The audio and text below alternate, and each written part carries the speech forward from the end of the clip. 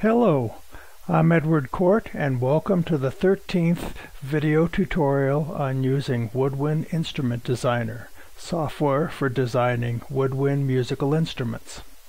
In this video we'll discuss designing flutes with direction holes. We'll discuss what direction holes are, although if you don't know you probably have already turned off this video. How to represent a flute with direction holes, how to make a tuning file that you would use with direction holes, how to define the design constraints for the optimizers for direction holes, and then we'll walk through complete scenarios for two of what I believe are the common cases. One, a square end on your flute so you know what its acoustic length is, and the other that it has an irregular bore end. Maybe it was a piece of burl and you couldn't stand to take off the bark end. Maybe you have carved a bird in it, or maybe you've just done something as simple as cut a slant on the end of the bore. We'll deal with those all successfully in this tutorial. So let's bring up the program.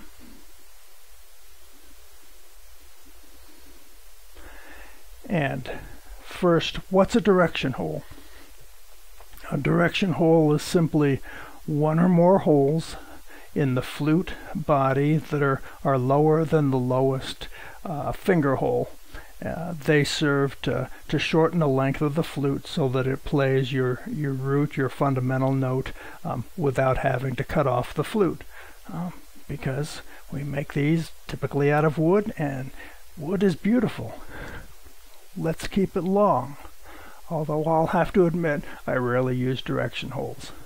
So now that we know what they are, let's bring up an instrument, because as I said, in this program we always start from a base instrument and then modify it. We don't want to create an instrument from scratch.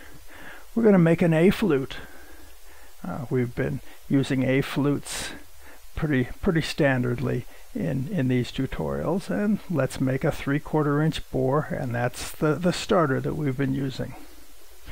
It has 6 holes, and it's actually in tune for the minor notes that we're going to use, and let's actually show that.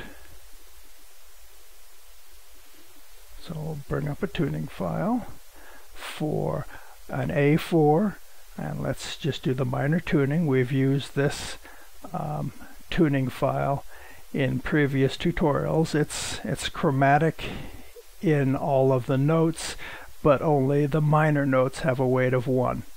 And so if we ask what the tuning of this flute is, we can see that it's dead on. It's perfect. And if we look at the flute, it's a pretty nice looking flute. Holes are group spaced pretty much, and within a single hand they're pretty much the same size. This is a nice looking flute. So actually, let's bring it back up again. We're going to make a flute with direction holes, and we're going to make it with 2 direction holes. We're going to put them somewhere down on the bore, and we're going to make the bore of that flute longer than this flute is that's cut off, so that this length makes an A4. Let's keep that length in mind. So it has 12.79 inches for a length without direction holes. So first we're going to add 2 direction holes to this flute. So if I select the bottom hole, click the button Add Row below Selection. I'm going to click that twice, and now we have a place to put our direction holes. I'm going to use some clever names. Direction hole 1 and direction hole 2. Doesn't matter what you name them. At this point, it doesn't matter where we put them on the flute. This is just a placeholder, so the program then can change that position. Let's put the first one about 12 inches down. And as typical in direction holes, we're going to put the second direction hole in the same spot. It doesn't have, it might be 90 degrees away, it might be two of them on the top, but we'll put them at the same position down the bore. You can see the program says, yep, the spacing between these two holes are 0.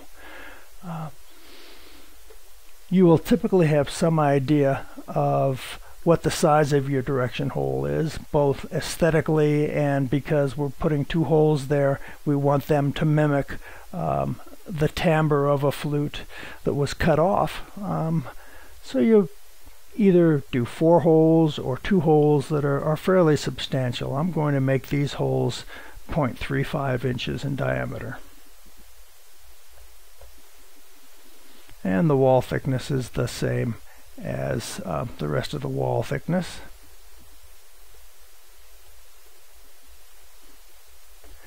And we'll come back to this for our 2 scenarios, but let's set this at 16 inches. So substantially longer than the original flute.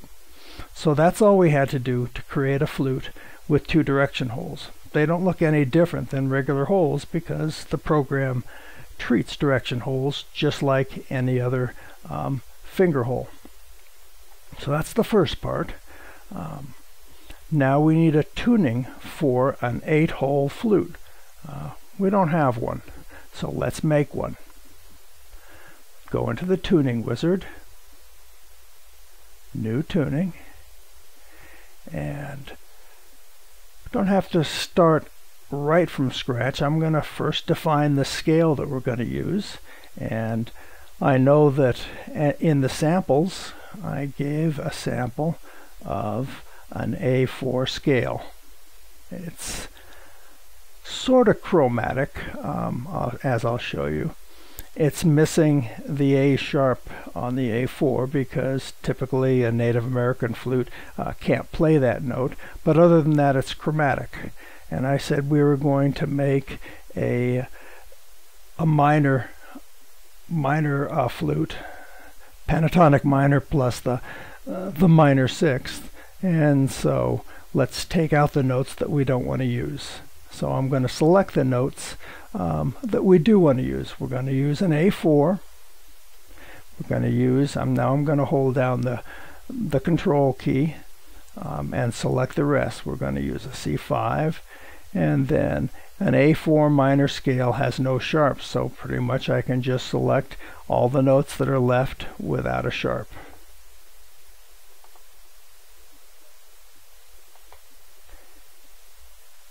And we'll make it just a 1-octave flute, so we'll stop the A5.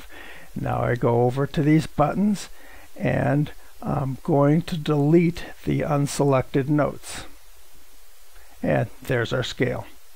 I could save it for reuse, but I'm not going to. I'm just going to use it one shot. So now I'm going to go all the way to the scale with frequencies, and I'm going to load that scale I made on the frequencies page, and there it is. I could rename it, but I'm just going to save a tuning that I'm going to create. We said we were going to have 8 holes. Well, we did have 8 holes in the instrument, so let's make an 8-hole tuning and do new. It just creates 1 row. Now we're going to click in this in the scale table. I'm going to hit Control A to select all the rows, and this is drag and drop. I'm just going to click on one cell and drag it over to the first cell. The program makes then some blank fingerings for all the rest of the notes, and each one of those fingerings has 8 holes.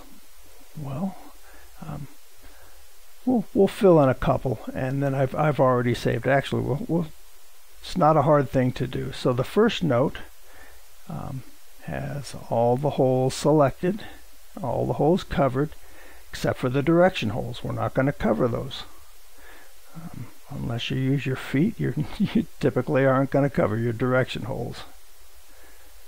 And you all know the fingering patterns that you use for those notes. It may be different for different players, for different makers. Just enter them. And we're doing the minor sixth, which is that fingering, the seventh. And if I did this right, I've run out of notes, and I've run out of notes. So now then we would name this file, whatever we wanted to do, put up a description in it, and save it. I've already done that, so I won't save it in this case, but you saw how fast it was to make a tuning file for this flute with 2 direction holes, and you could then reuse it every time you wanted to make such a flute. So I'm going to say finish, and I'm going to load that file, that tuning file, and I called it 6 holes, 2 direction holes, minor tuning, with a description so you can tell what's happening. A 1 octave minor tuning, equal temperament. And so I open it, and there's what that baby looks like. So we could proceed to see what the tuning is of our starter flute. Shouldn't be anything good. I'm going to get rid of this tuning for 6 holes. We're not going to use it anymore. And I could do that tuning, and it's not horrible. It's not the right length. The direction holes are not in the right position, or they're not big enough, whichever way you want to set up the constraints, but it's not too shabby. So the optimizer I'm going to use on this is the grouped hole position and size. So this is an optimizer that is going to move the holes around. It's going to change their diameter, and it's going to change the bore length within the constraints we set. Likely when you bring up this program, since I didn't put them in the samples, there will, if you click Open Constraints, be no file to choose from. So you'll have to create them. If I do create default constraints, again, there is no default set in the program for an 8-hole flute. You'll get the same answer as if you click blank constraints. So let's just click blank constraints and look at it. So since it's from scratch, we get to define our hole groups. The bottom 2 holes, so you see it's 8 holes. It counted the number of holes in the flute that we had selected in the study. Bottom 2 holes are the direction holes. We're going to put them in the same group, although it's not absolutely necessary, so that we just conceptually they're in the same group. We're going to put them in the same position. And then, as normal, for a 6-hole flute that you group the holes, we're going to group the top 3 holes in a group and the bottom 3 holes, finger holes, in a group. And we're going to say OK, and now we have some blank constraints. It has a hole group at the top with holes 6, 5, and 4. Has a second hole group with holes 3, 2, and 1, and a third hole group with direction holes 1 and 2. And then, as in the constraints tutorial, we'll fill this in. I know you'd really like to watch me type all these numbers, but let's bring up one that I filled in, and we'll go through the salient features. So let's close that, and I will open constraints. And like I said, I saved one. We'll open it up. So here is that exact same constraint definition, but instead of zeros here, it has values filled in. So the top, all the rows but the bottom should look familiar to you. We've left the bore length wide open. I've constrained the top hole position as at least 1/4 of the way down the bore, and this is the bore length, not to the direction hole, but the acoustic length to the first note you play. And then holes no closer than 0.8 inches, holes with a single hand of 1 1/4 inch, and between hands 3 inches. And notice for the direction holes, I've put their spacing, so it's spacing between them. The upper and lower bound is 0. I want them to be exactly the same spot down the bore. The second thing I've done is, as in prior videos, the hole diameters, the finger holes, I've allowed range from 0.1 inch to 0.4 inches. The direction holes I've set at 0.35 inches for the lower and the upper bound. They're a fixed size. The optimizer is not going to try to change the size of those holes. If you want them smaller or bigger, set them here and don't let it vary them. So we have all the pieces now necessary to do an optimization. Now let's talk about really what we're doing. It's nice to have an idea. So in this case, we're doing the first scenario with a square end flute. So I don't know what hole it plays when I have all the holes closed, including the direction holes, but I know how long it is.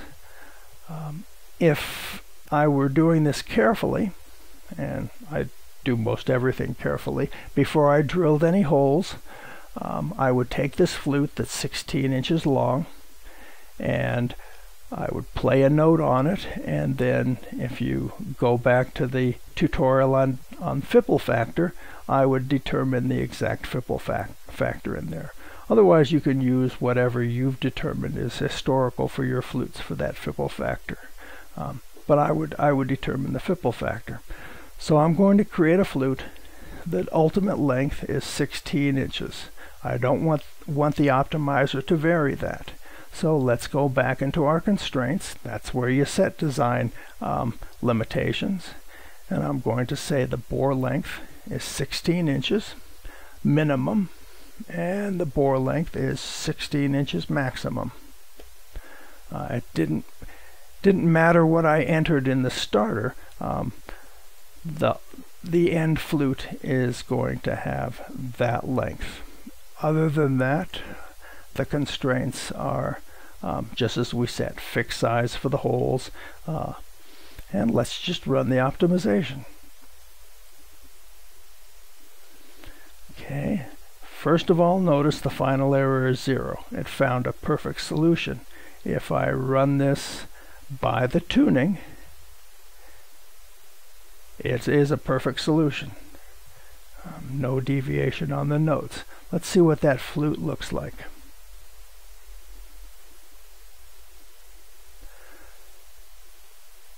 So it's not a bad looking flute. The equally spaced holes here, equally spaced holes here. The two direction holes are right on top of each other, but the program calculates them as separate holes. The position of those direction holes are 12.169. Now, a memory test, what was the length of the flute before direction holes? It was about 12.7. Direction holes will be always further north, closer to the mouthpiece than if you had cut the flute off square, because they don't have the same diameter as the bore diameter, and so it will always be a little bit north, and sure enough they are. Well, let's spend just a couple of minutes making this a perfect flute, or almost perfect.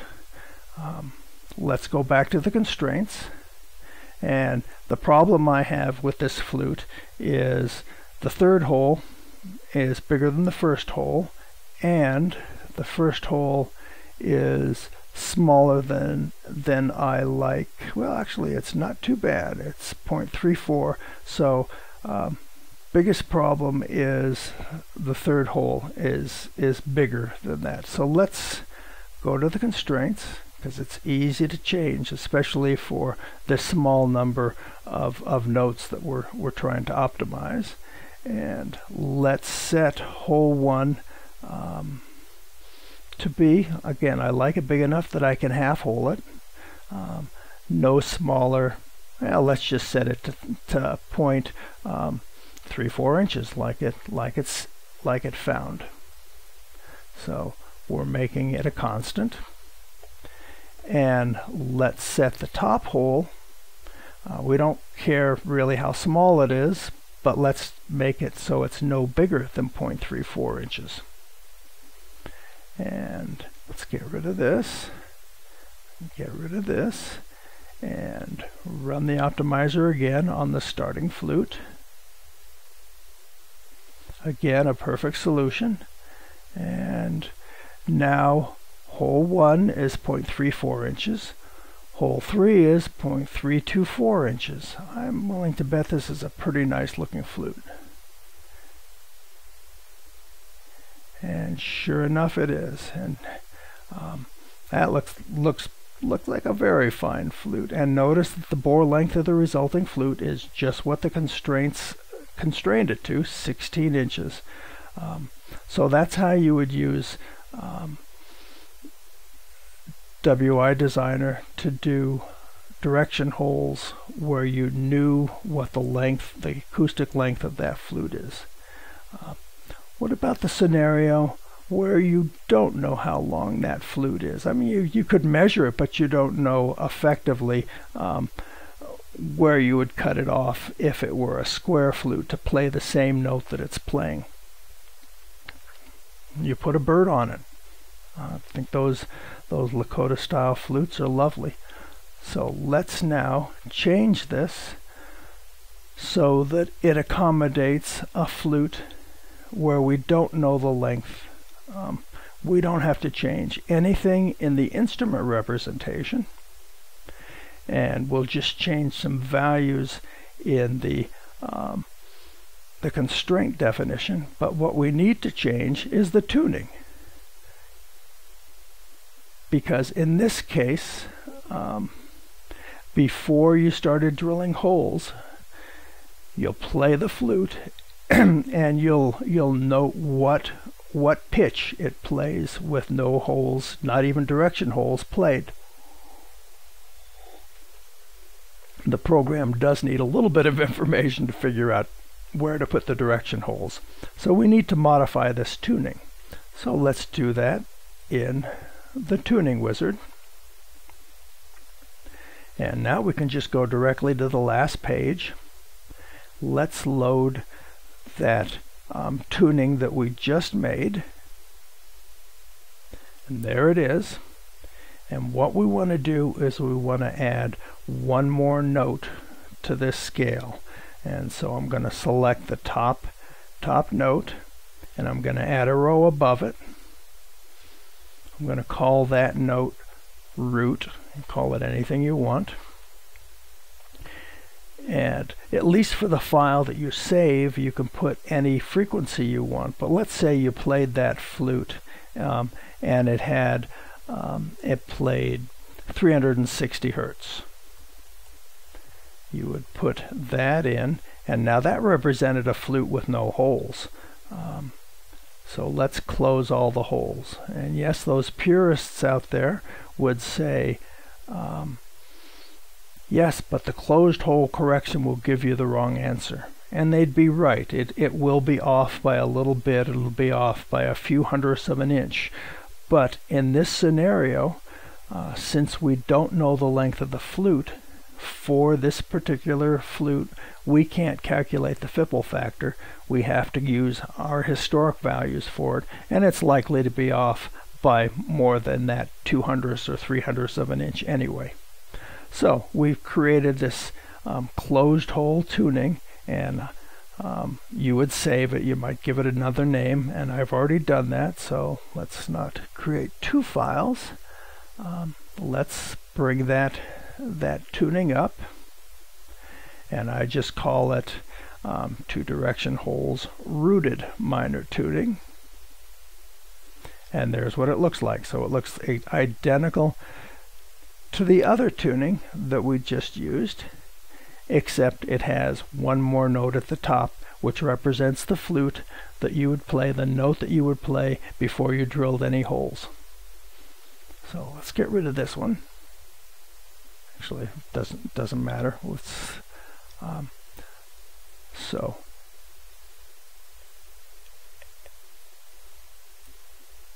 when you use this, because you've saved it in the tuning wizard, you have to save those files. They don't get directly transferred over to the main program. You would just bring this up if you're making an A4 flute again, and just change this number to whatever the frequency was that flute played before you drilled any holes. So now how do we use that? Let's go back to the constraints. In this case, we don't know what the bore length is. We're going to let the program figure it out.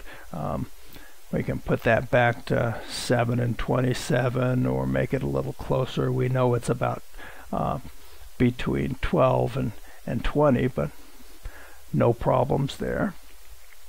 Let's leave just the constraints we had before for the holes. Why not? And other than that, that's all we have to change, is just the top constraint. We don't know the bore length. We'll let the program optimize the bore length based upon that additional tuning, that additional note that we added.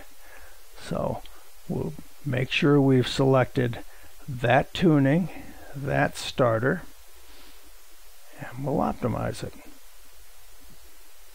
We have a flute. It determined that the length of that bore was really 16.6 inches. The final error was again 0. It's a perfectly tuned flute. And you can see even the 350 hertz that it had for the root was 350 hertz finally, and no deviations. And let's look at that flute.